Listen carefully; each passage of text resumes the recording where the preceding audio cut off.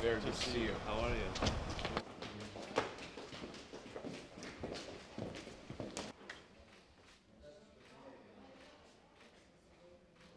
you.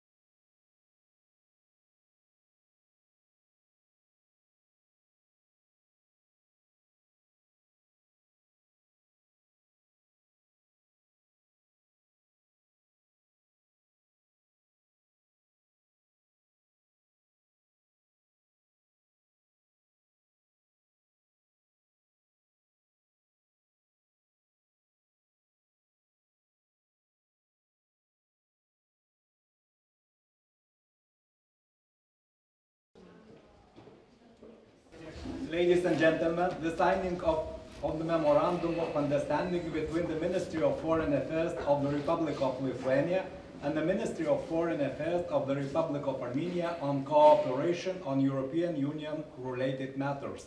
The Memorandum of Understanding is being signed by His Excellency Minister of Foreign Affairs of the Republic of Lithuania, Mr. Gabrielius Landsbergis, and His Excellency Minister of Foreign Affairs of the Republic of Armenia, Mr. Mիրզոյան.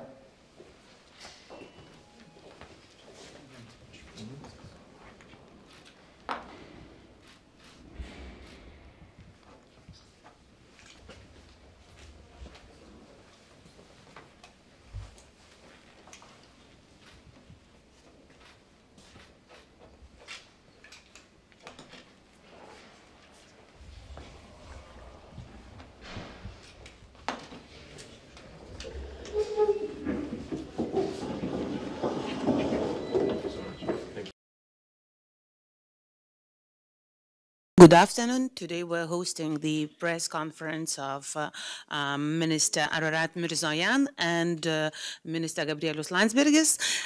Minister Gabrielius Landsbergis will start and Minister Mիրզոյան will proceed with the press points.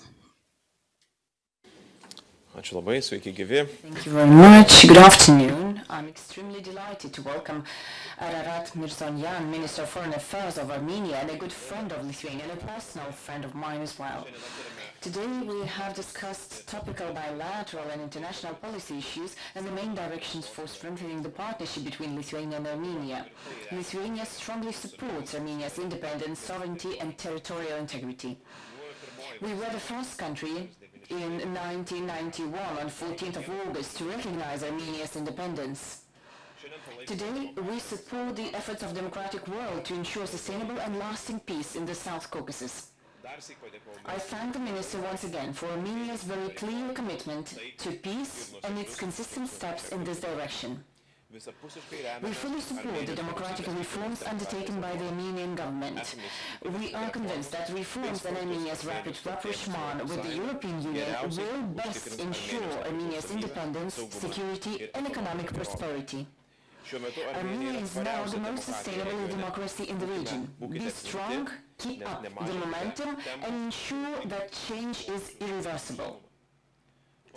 We support your government's turn towards European integration and the drive to strengthen the resilience of the country and the society. We welcome the bold steps taken by the Armenian government in this direction.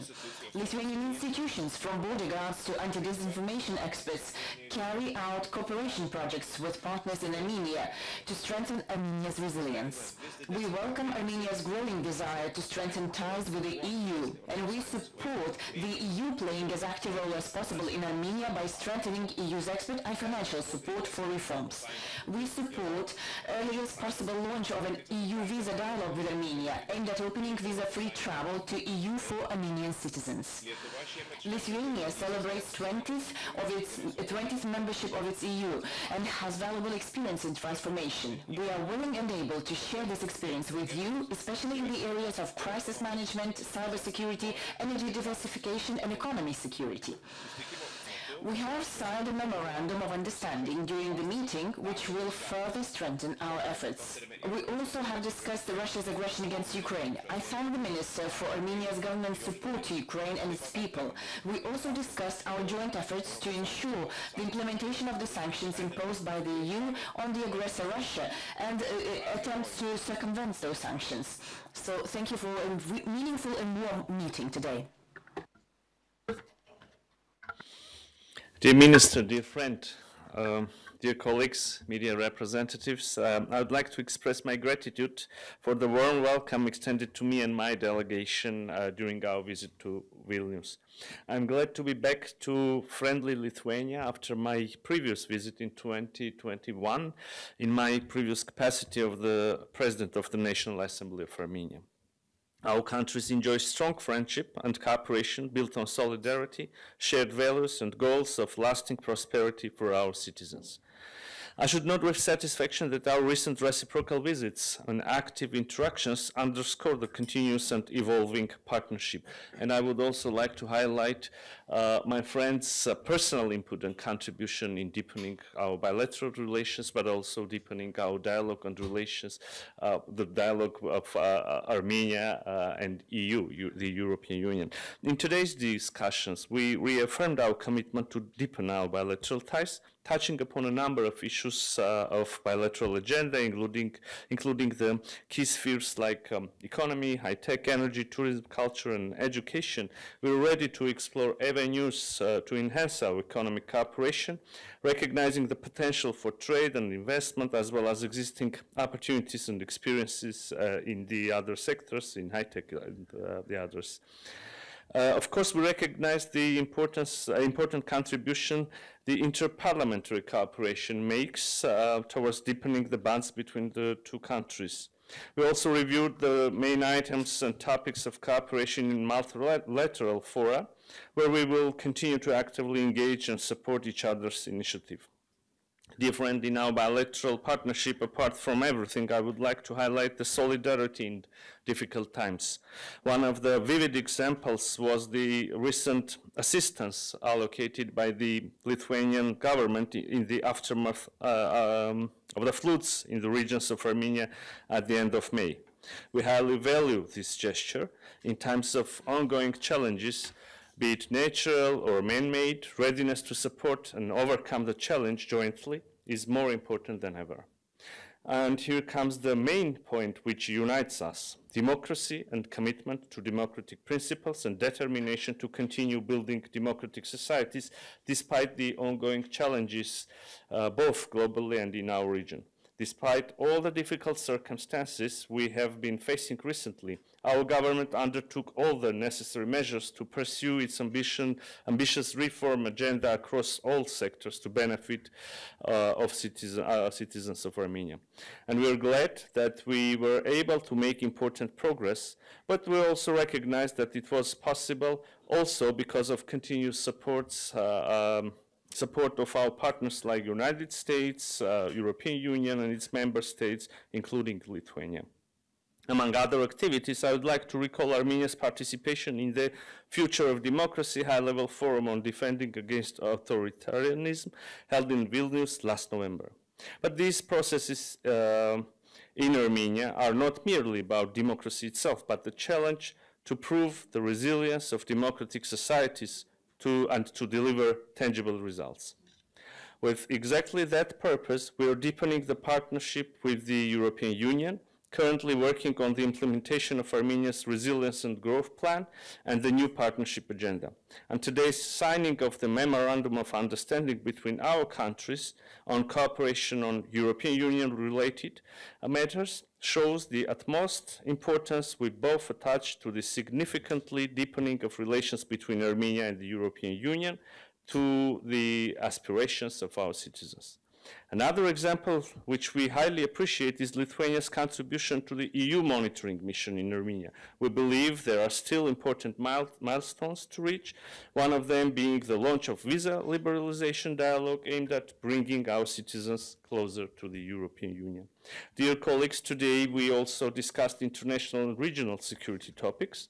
Continuing our earlier conversation, I presented to my counterpart where we stand on normalization of relations with neighbors and efforts to build lasting stability in the South Caucasus. As you are aware, we started delimitation of the border with Azerbaijan based on 1991 Almaty Declaration. In this regard, we of course appreciate the position expressed by the Lithuania's Ministry of Foreign Affairs following the delimitation agreement in April. Now it is very important to ensure the continuity of the delimitation and based